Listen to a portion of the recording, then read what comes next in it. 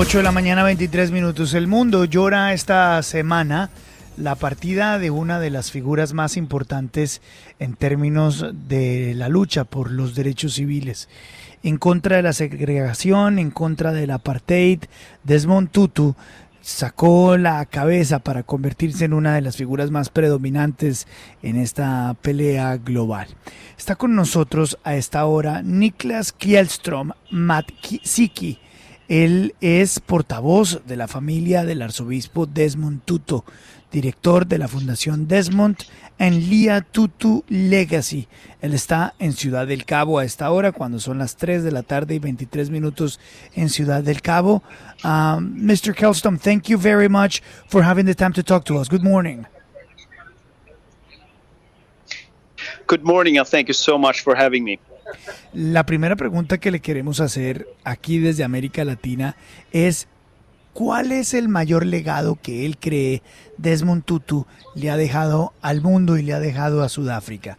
Mr. Kjellstrom, how would you describe to our Latin American and U.S. listeners the legacy of Mr. Desmond Tutu?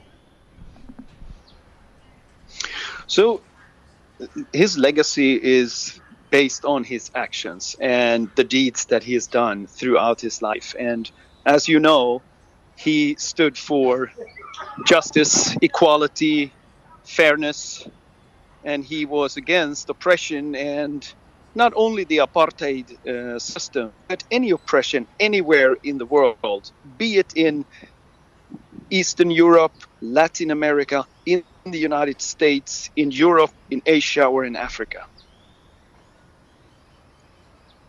Su legado está basado en sus acciones y en sus hechos, en cómo manejó su vida, porque siempre se paró al favor de la justicia, de la igualdad y de la gente buena, y en contra de la opresión.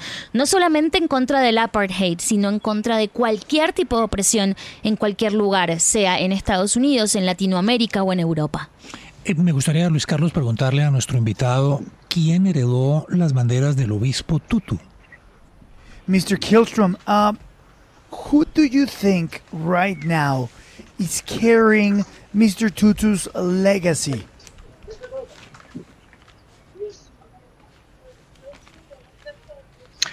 Well, the Archbishop has repeatedly in the recent decade said that he has done his part. He is handing over the task to us, to the younger generations, to our children. And when we speak about legacy, it's really about the values of, as I said, fighting corruption, fighting for justice, for human rights. But in a daily way, it's to be open to listen to other people, not to close down the conversation. This is your only chance to learn and understand what the opponents think. And that gives you an opportunity, if you want to come to a peace, a truth, or reconciliation. So it's up to us. That's the very short answer. We must carry the legacy. El arzobispo venía diciendo durante la última década que él ya había hecho su trabajo, que él ya había hecho su parte y que le pasaba la posta a las nuevas generaciones. El legado son justamente los valores: luchar contra la corrupción, luchar a favor de la justicia, luchar a favor de los derechos humanos y sobre todo estar abierto a escuchar al otro, estar dispuesto a no cerrar la conversación, porque así es como se aprende conociendo lo que el oponente piensa, y eso es lo que te da la oportunidad de llegar a una paz duradera. Entonces, básicamente, quienes tenemos que continuar con el legado de Desmond Tutu somos nosotros.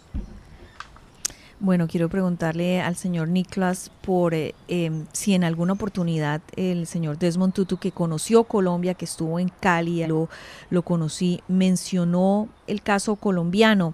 Mr. Niclas, good morning.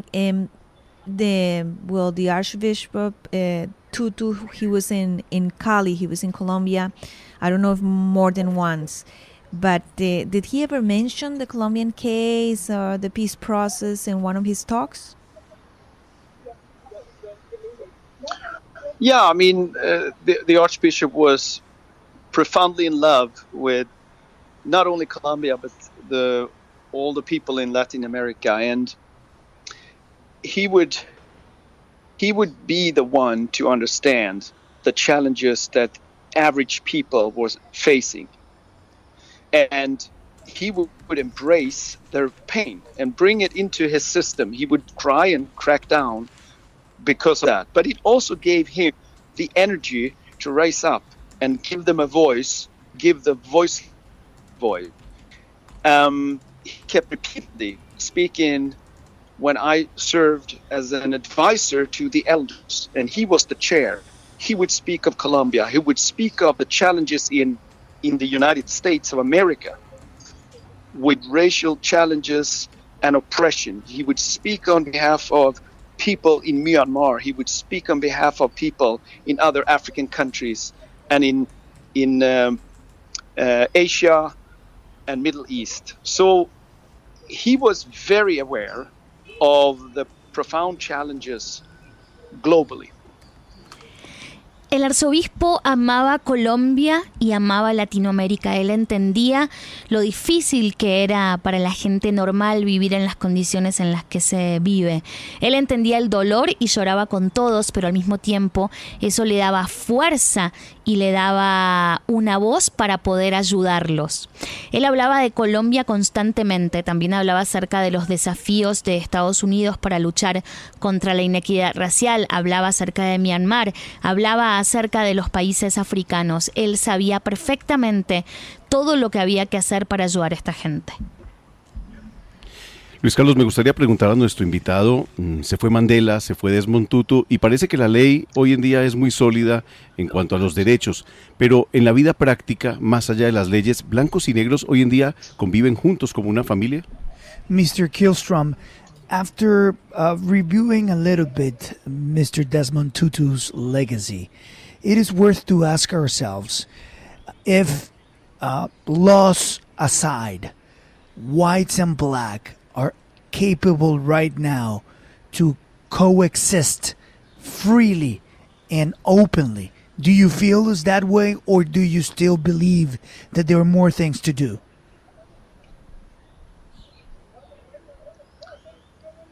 Well, on a South African context, I think definitely whites, blacks, and all other colors have a much better chance today than ever to coexist next to each other. South Africa's bigger problem is most likely corruption and the devastating impact corruption have on the poor. Never mind your color, but the people who have less.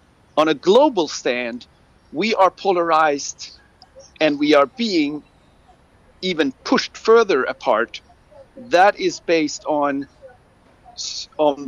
media, on fake news, social media, and the fact that we are listening too seldom and talking too often.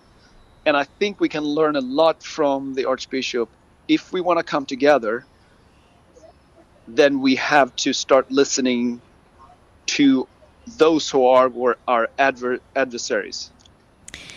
En cuanto a Sudáfrica, blancos y negros y todos los colores tienen mejor chance hoy de coexistir de las oportunidades que tenían antes. El gran problema hoy en Sudáfrica no es un tema racial, el gran problema es la corrupción y la devastación que esto ha causado y cómo ha llevado a la pobreza a un lugar extremo.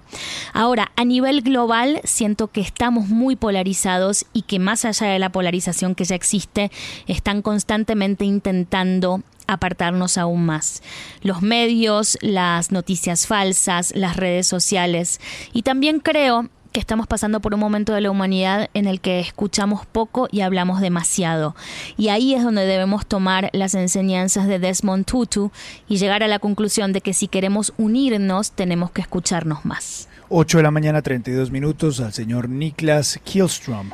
hay que agradecerle por su tiempo y por estar aquí en la FM. Mr. Kjellstrom, thank you very much for your explanations, and we really appreciate your time, the space to talk to us. Thank you so much. Thank you so much, and let me share the gratitude that the Tutu family feels for all people sending love to them from the Latin America. Thank you.